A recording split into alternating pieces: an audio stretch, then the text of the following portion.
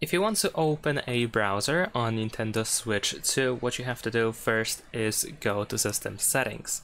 Then you want to choose Internet and open Internet Settings. Wait for the network list to appear.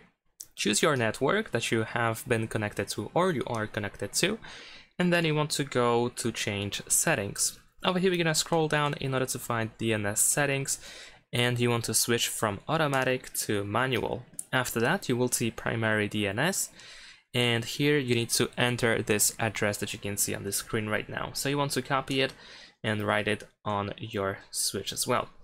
So we're gonna now go and press OK, and we're gonna save settings. Press OK. Now we're gonna try to connect, so select the same network and choose connect to this network.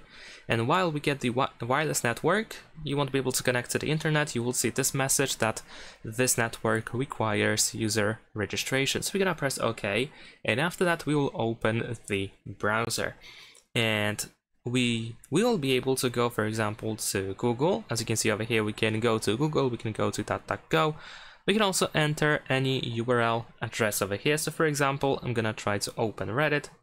Just write reddit.com. There we go. I hope there is no space.